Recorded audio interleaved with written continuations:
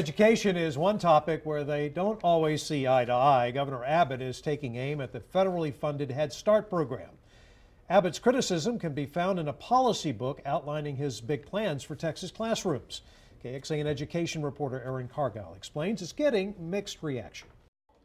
If you want the scoop on what Governor Greg Abbott wants to change in Texas schools, look no further than his policy blueprint. 68 pages are devoted to education. We think there's some good ideas in there, and we think there's some questionable ideas in there. The Texas Classroom Teachers Association is all for Abbott's plan for higher quality pre-K, calling on the state to track results and reward schools with cash who achieve long-term success.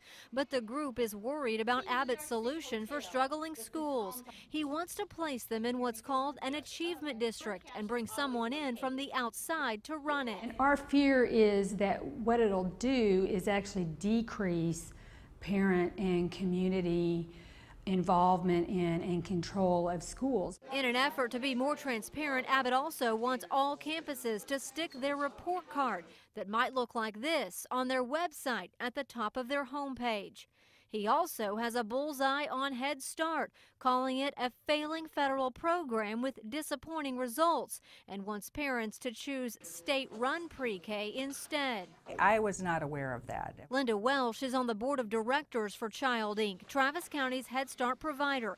She says recent studies show students are gaining the right skills and would like the governor to take a look at their partnerships with local school districts. We pair a pre-K teacher with a Head Start teacher, so there are 2 teachers for 20 children, and all of those children get the comprehensive services that Head Start provides. Only time will tell how Abbott's plan will play out. Erin Cargile, KXAN News.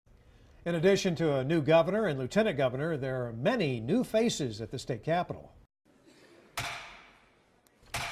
With 24 first-term representatives and 8 new senators, it will be one of the most conservative legislatures in Texas history. Lawmakers plan to tackle several key issues, including the open carry of handguns, school funding challenges, paying for our highways, and property and business tax cuts.